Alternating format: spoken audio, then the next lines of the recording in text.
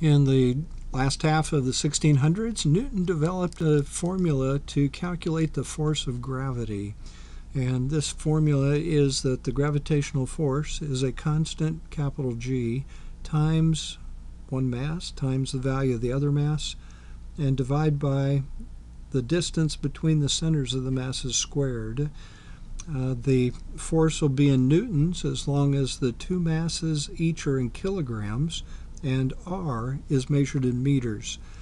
The constant capital G was not measured for about 100 years, maybe a little over 100 years actually, after Newton developed this formula.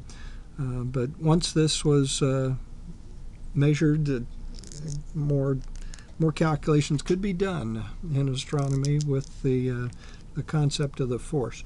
So we want to calculate today the gravitational force the Earth exerts on the Moon. Well, we would do so by starting with the constant first, so 6.67 times 10 to the minus 11.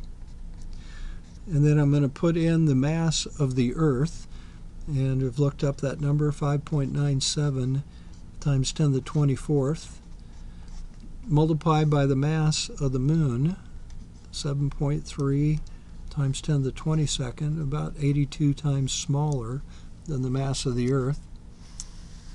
And if we go for the average distance of the Moon away from the Earth, the Moon does not have a circular orbit, but that average distance would be 3.84 times 10 to the 8th meters. And we have to square that. If you look this up, you might find it in kilometers, 10 to the 5th kilometers, but we do need meters for this calculation. And both of these numbers for the mass of the Earth and the mass of the Moon are in kilograms. So we're ready for our units. If you need help in working with powers of 10 notation and scientific notation, you might want to search for my video, Powers of 10, and Clements, and scientific notation might also be in the title of that video. But if you're ready to go, you should try this with your own calculator. You might want to pause the video and try your own calculator and see what value you obtain.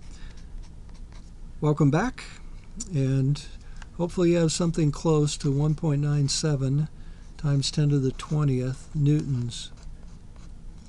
1.97 times 10 to the 20th newtons. Okay, second question. Calculate the gravitational force that the Moon exerts on the Earth. That the Moon exerts on the Earth. I'm done. How did I get done so fast? Well, this F equals G, I'll do mass of the Earth, mass of the Moon, over R squared. That's what I did in part A. For part B, let's do F equals G, mass of the Moon times mass of the Earth, and divide by R squared. It does not matter which number is multiplied first, the mass of the Moon or the mass of the Earth. So we get the same number, and that force is 1.97 times 10 to the 20th. Another example of Newton's third law. The Earth pulls on the Moon, 1.97 times 10 to the 20th newtons. The Moon pulls on the Earth, 1.97 times 10 to the 20th newtons. These two forces do not add to zero because they act on different objects. It's illegal to add them, even though they have opposite directions in the same magnitude.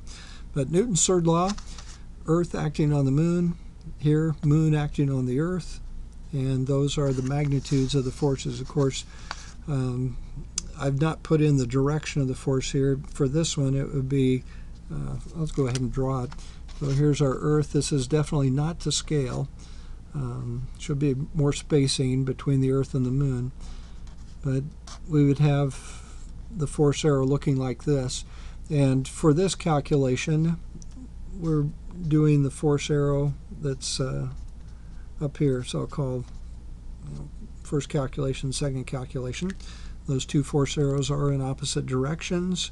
They act on different objects is a key point. But that's Newton's law of gravity. To do this calculation for the force, You need masses in kilograms. You need distance between the centers of the objects. The R value is from center to center, not from surface to surface, but from center to center. And technically, this is only for spherical objects. But there you go. Ask your instructor if you have questions.